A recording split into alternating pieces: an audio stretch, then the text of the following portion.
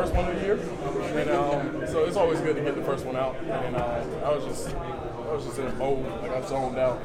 My mind went blank, but I just went and went.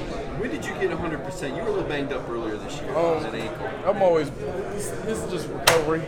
South Carolina, I wasn't at my best.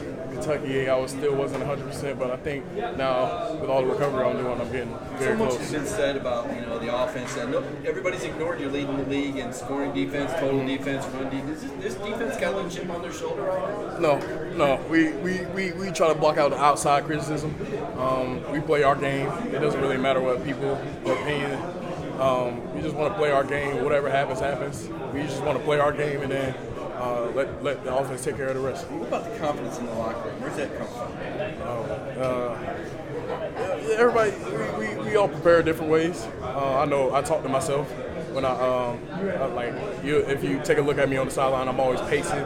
Like I was pacing and talking to myself and telling myself to come on and clapping my hands. But we're a team of self-starters. We don't need anybody to motivate us. We pray together. That's about the closest that we'll get to like a confidence builder in the locker room.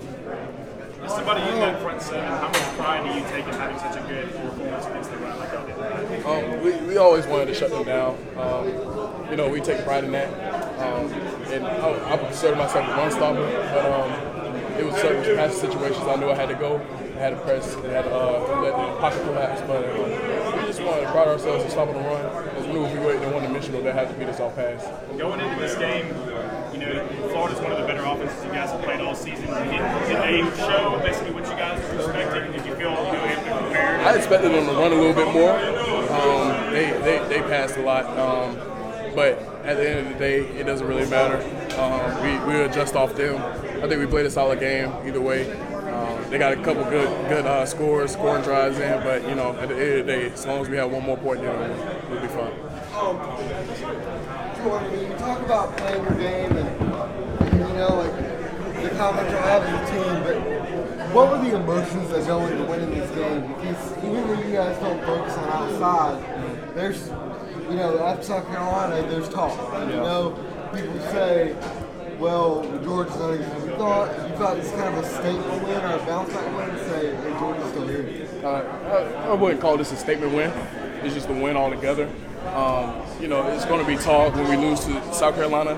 They played a good game that game, but we went and we prepared what we needed to fix, and we just want to play each team and get better and better as we go along the season. So do you feel like that this team, though, is still do you feel like you guys haven't lost anything from the beginning of the season?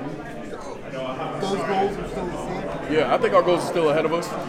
We just got to win out every game that we play. We try to go 1-0 every week, and we haven't lost sight of our goals, and we're still chasing them.